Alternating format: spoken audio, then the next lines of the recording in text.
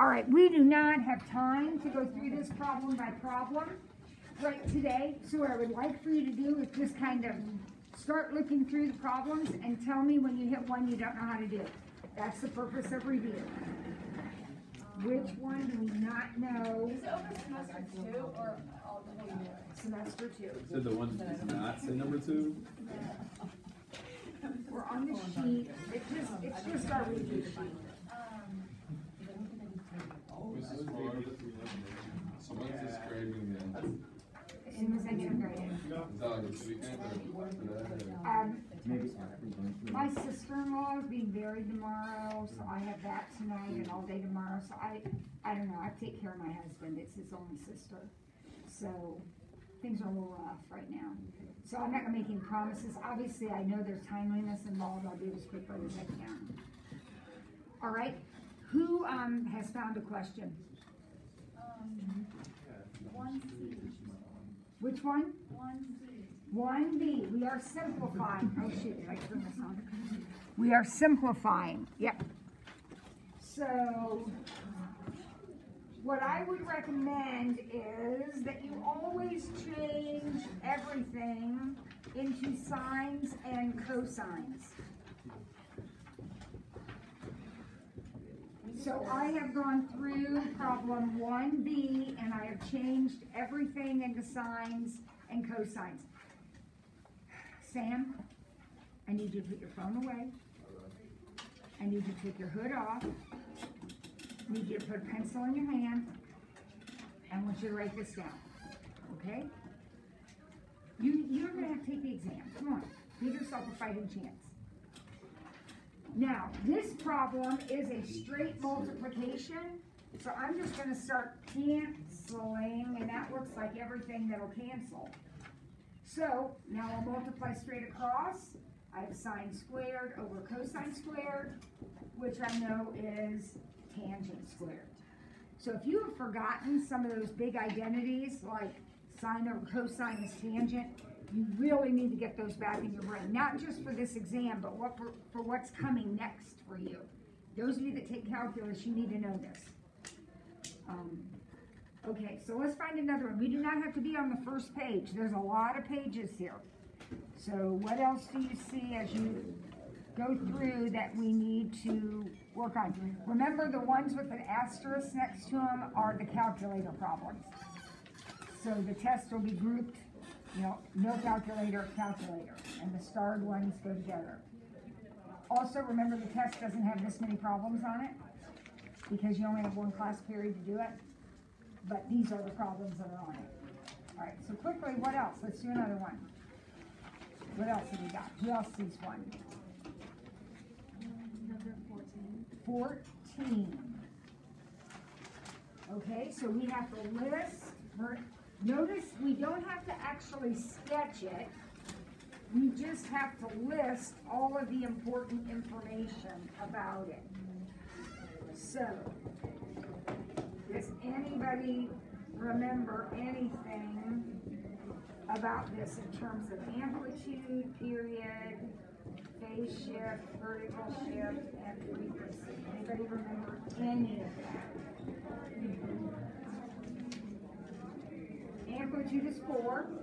That's the height of the curve. If you were going to sketch this, you go up to 4 and down to -4, right? At least to start with. How do I find period? Where does that come from? That's the horizontal length of the curve. That comes from this number, but it's always for sines and cosines, it's 2 pi divided by that number. Because the standard period of the cosine and sine is 2 pi, excuse me. And so we divide by this number. This number divides your period. So that's pi. Your frequency then is 1/pi. Remember, frequency is just the reciprocal of the period. Now, what about the shifts, the sideways moves? This is your horizontal shift. It's called phase shift or horizontal shift. Look at your equation. You should know this. This is like a really basic concept. How is this thing shifting sideways? Right, pi/3. And how is it shifting vertically? Up 1? Ay, people, don't you remember a number on the end like that? Picture curve, up and down? And when it's hooked to the X, it moves sideways? Oh my goodness, okay, well, we know something we need to review. We need to review that, okay. Good question, evidently, Caroline, all right. What else?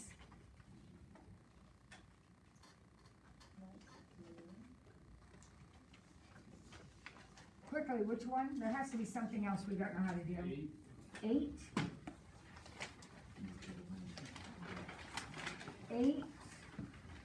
Okay, these are partial fractions.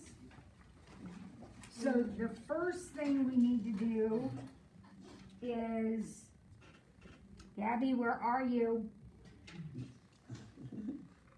The first thing we need to do is factor our denominator.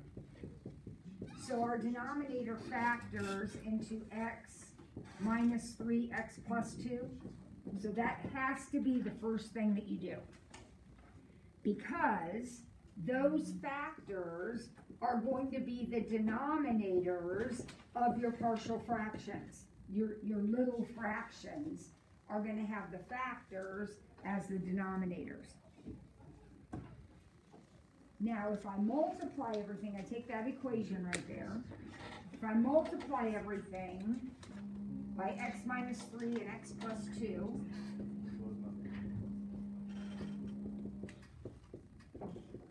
and I always write this down, but you don't have to, obviously. A bunch of stuff is going to cancel out. That's the whole purpose of doing the multiplication. So this is going to cancel, and I'm left with 10x plus 5. This is going to cancel, so I'll be left with ax plus 2a. That's going to cancel, so I'm left with bx minus 3b. Okay, that wasn't that long ago that we did that. Hopefully that looks familiar to you. Now, from that big long equation, you're going to get a couple smaller equations, because you notice that this side of the equation has some x's, and this side has some x's. Those x's are equal. So 10 equals a plus b. And then the other things without x's are equal. So 5 equals 2a minus 3b. Right? So what have I got? What is that? System of equations, yep. And you're going to use whatever you want. Substitution, elimination, Kramer's rule, inverse method, whatever you want to do, you're going to do to solve that. I think I will just eliminate, because that's what I always do. So I'll multiply the top by -2 and add it to the bottom. And -15 equals -5b, so b is 3. I eliminated. You can do something else if you want. So what do I do once I find b is 3? Plug it back in somewhere. So if I put in b is 3, it looks like a has to be 7. And then this is about the only time that you don't answer as an ordered pair. When you do a system, normally we answer as an ordered pair. This time we're going to go back and say, okay, our partial fractions are 7 over x minus 3 plus 3 over x plus 2. That would be the answer to the question. Because you were finding the small fractions that add up to the original fraction. Okay, one more. Here we go, quickly.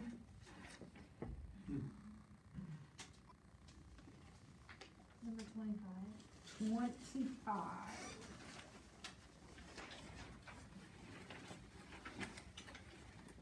Regular octagon. This is definitely a calculator problem. A regular octagon. Okay, so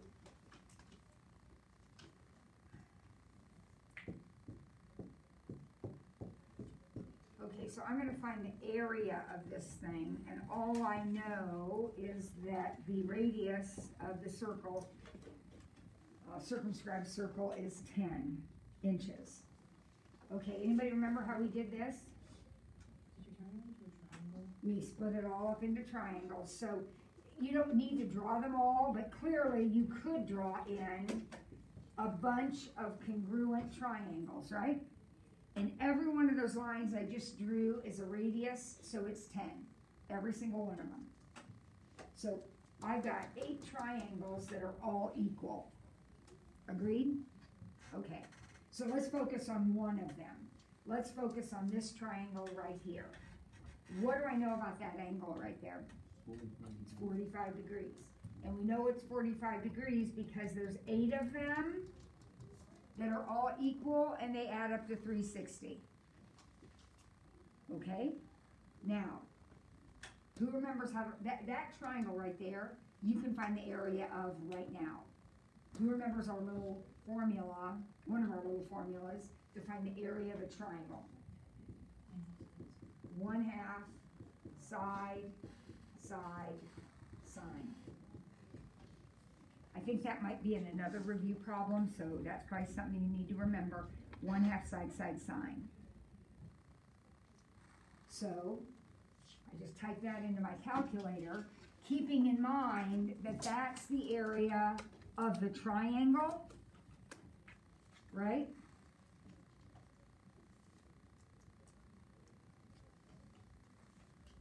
So I got an area now for this triangle, but if I want the whole octagon, I'll have to times by 8. So I got, for the octagon, I got the area to be 282.84 square inches. Those are pretty easy problems. Hopefully that rang some bells. Now that we did it, we can remember that. Next question you see like that might not be an octagon, it might be something else, but you'll do it exactly the same way, right? Okay. All right, well, please, before Monday, look through that sheet, draw a circle around anything we need to do. Because if you don't tell me what to do, I'm just going to start